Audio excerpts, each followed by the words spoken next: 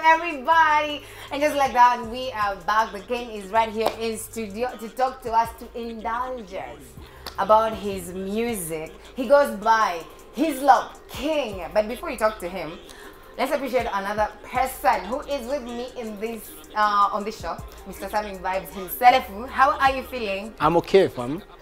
Niko tu sawa. Mbona unadanganya watu? Kwa nini? You know you're not okay. Wewe wacha bana. Hizo analia peke yake. He's literally crying. Macho yake inatoa machozi. Hiyo ni mambo kidogo bana. Like he's ni vile nilikulatia gas kibao last week, so zinani affect. Zinani affect wiki.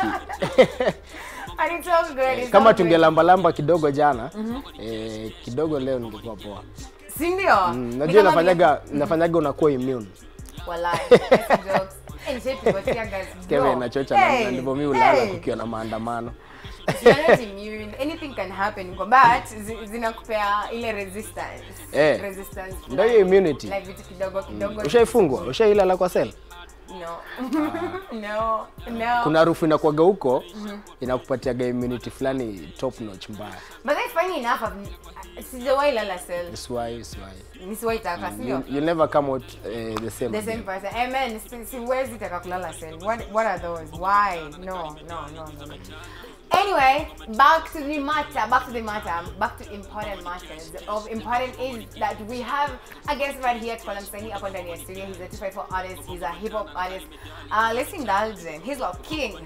What's up? Kwanza mimi nataka tu kuanza na jina Hizlop. Tell us about that. Hizlop is a bank. It's a bank? It's a bank, ni banki. Bank. Where people store money, like a banki. Bank as in sema ni venye unaenda bank, kuna Equity, kuna Coop, kuna Kingdom Bank. Sasa hizo unasikianga hizo mabank zote ni mimi sasa. Mimi ni bank Hizlop. Kingsley umesikia? So sisi kwa sorted. Tuko na bank hapa. Struggle ni kusema nini? As guys tushaomoka, we have a bank right here, imejileta ndani ya studio. Sio amejileta ndani ya studio. Yes. Right. So I know I introduced you, but I think I didn't do you justice. So kindly just go ahead and reintroduce yourself to the guys at home. Camera 4 is on right here. Yeah. Mimi to Hizlop King. Yeah, I'm from Ngomongo 43 to the world. You know where it is. Ngomongo 43 in Jazaine. Manze, big up sana bana. Yeah, I'm from Ngomongo. Hizlop King manze. That's what's up. Yeah. Kiambu Road mnasemaje? Kiambu Road manze, tuko fiti bana, tunawakilisha, tuko locked sana. Najua hata sasa wana watch bana. King wao wako rada manze. Hii ni area manze haijulikani manze kwa zone bana. Ndio naileta sasa kwa map sasa. Ndio sasa unaiweka kwa map. Watu wengi by the way kama watu wengi I think wamesikia Ngomongo but they don't know where it is. Kama mimi. Wewe uko unajua wapi? But I've had the name. Siwezi kudirect. Umesikia Ngomongo but mtu akikwambia nipeleke hiyo like okay, haujui wanzia. Unajua kuna Ngomongo fulani, kuna Ngomongo kadhaa, kuna Ngomongo fulani ya Kasarani, but yeye yenye naongelelea ni ile iko haionekani, iko side za Kiambu Road. So iko na kajina fulani ni kama Moshadha, but sisi watu wa Moshadha si ni Mageto yani, si ni Nairobi na cheki. Sasa ni venye saa iko na kajina fulani kama Moshadha. Sasa nikisema Jazaine wase wananipata. Ngomongo 43 to the world. That's what's up. Yeah. Shout out to Ngomongo 43. Kawa yenu wa huko basi to represent. Kama preview you show some love pale hivyo Instagram, Twitter, Facebook. Utembekani area yako, we appreciate that. Ama ni aje? Yeah. Right. So tell us about, did you always want to do music? Like growing up, did you know music is what you wanted to do when you grew up? Nikigrow, sikuwa najua naweza fanya music by the way. Cause mimi nilikuwa nacheza football. I love, nilikuwa napenda kucheza ball sana manze. So sikuwa nadhani hata sikuwa fan wa music. Naona. So nilianza kufanya music kwa sababu nilitaka kutoa my parents kwa poverty. Na pia mtaa yangu manze, community yangu pia kuchange mavijana manze. So unajua huwezi shinda kwa kitu moja. Ukiona kitu haivani bana una change pia unaenda sector nyingine. Ndio kutoka kwa dream ya kutoka kwa block. Niko kwa dream ya kutoka kwa block manze. Sijui nalo limba hivyo lakini think nimesikia hiyo wimbo. We're working short. niomoke in short. So nilikuwa na dream ya kutoa my parents kwa poverty manze. So nikaanza kuwa influence na kufanya music sana, unaona. Nikasema hii kitu inaweza ivana, wacha nijaribu. Na hapa ndio imenifikisha manze. So it's not something that was inborn, it's something you learned how to do. Ni kitu haikuwa ndani yangu manze, but nilianza kuipenda after nimeanza kurealize naweza rap, naweza imba. Nilianza na spoken word. So how do you come to that realization? Ulianza na spoken word and then you nurtured it into now rap. Kuna msali influence manze, although sikuwa nafuatilia music sana manze. But boys manze ni boys mhard sana. Although sipendi Ndio saa zingine naweza sema hivyo hata naanza kujifanya huko ajifanya nini aanze kujichocha. Nimesipendi kusema lakini manze huyo boys alini motivate, alini influence na ngoma zake manze. Hata ukicheki ngoma zangu tu utaona tu. Kama ni mjanja angalia ngoma zangu utarada tu nani na follow. Okay. Sasa alikuinspire akafanya alini-inspire manze. Nikaanza mdogo nikaanza kuangalia vitu zenye na do. So mimi nikasema juu mtangu baadhi hata iko na wasanii manze. Mtangu pia ilikuwa mtaa inapenda football. Unajua mtangu ni ya football, hata si ya kuimba. Kuna wasanii wameanza kuimba but wanafika mahali wana give up.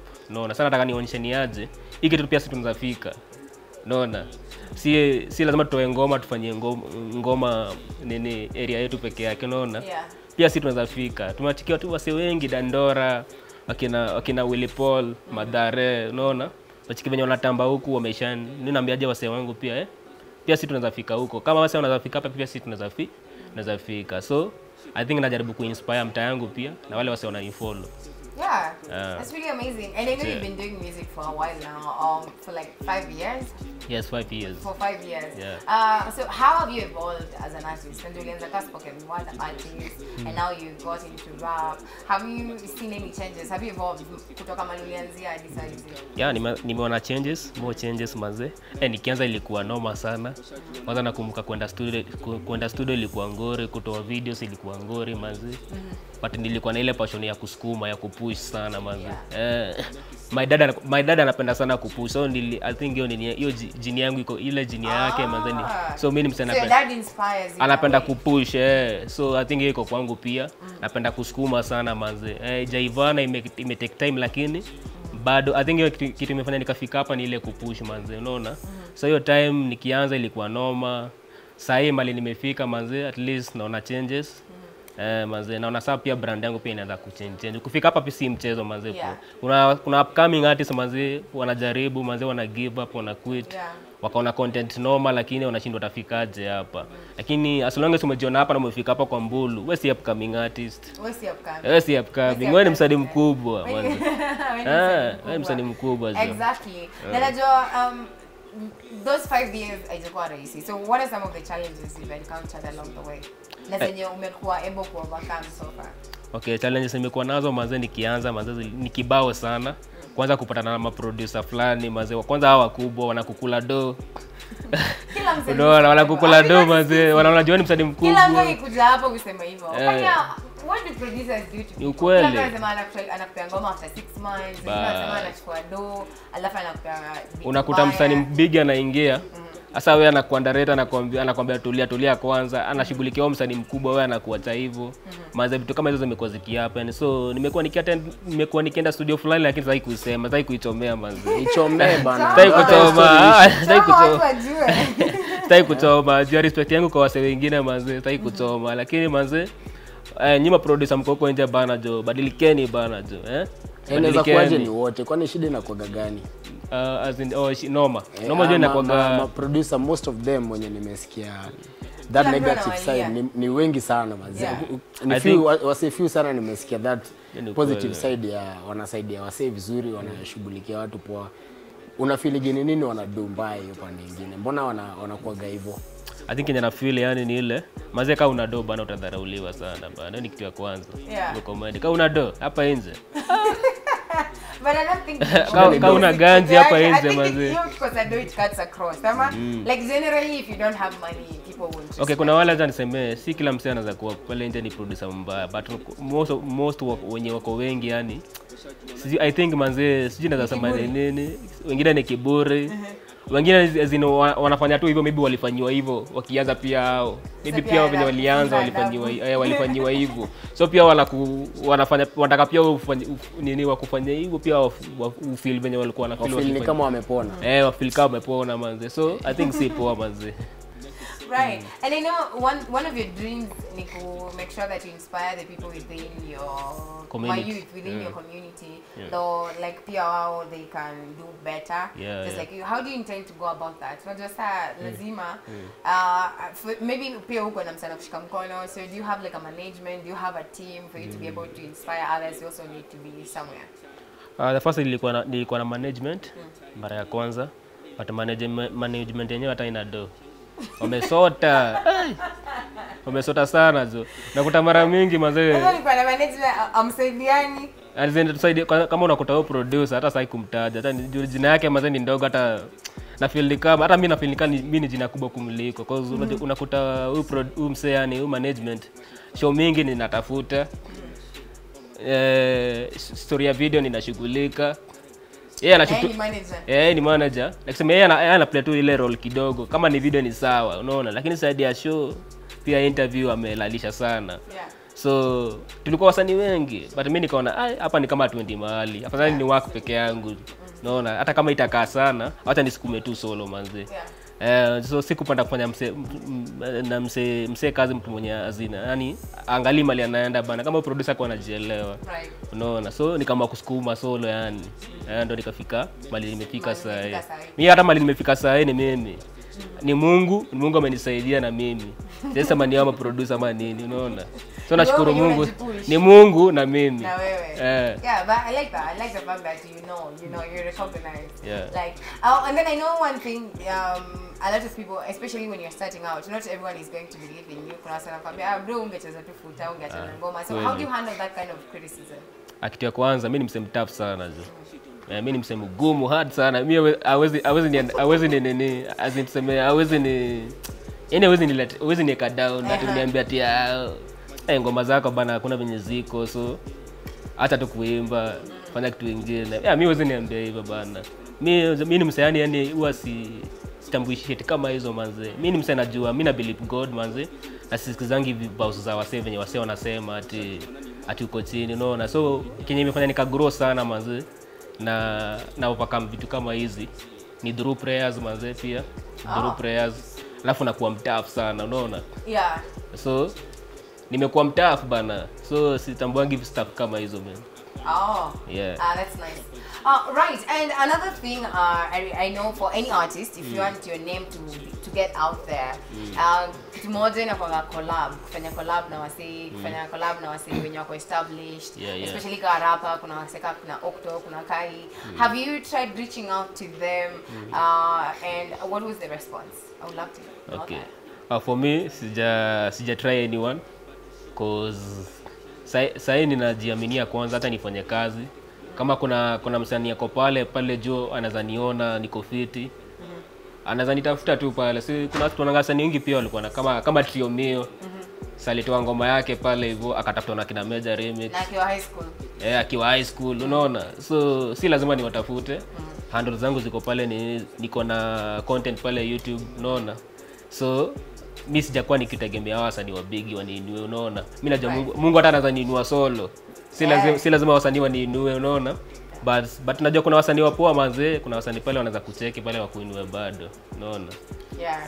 We love that. We love to hear from that. And of course, you just keep pushing. Unaweza Kingsley ushinda akisema the best thing you can do for yourself is talent. Anasema talent ni 20%.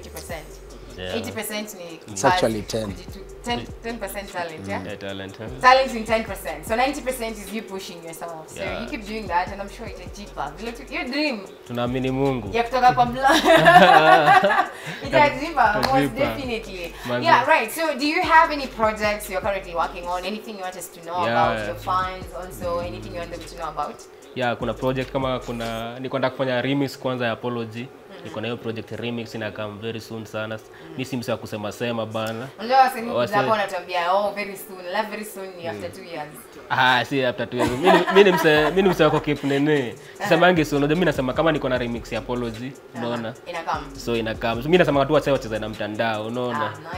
So niko na Apology niko na ingine inajiita Remember pia itakuwa ina drop. Tucheze tu na pale kwa media pia nyinyi mtu follow bana. Why not? Wale wasema Y254 bana, pia sisi tunawacheki pale manze, mtu follow pia. Tupatie support yenu.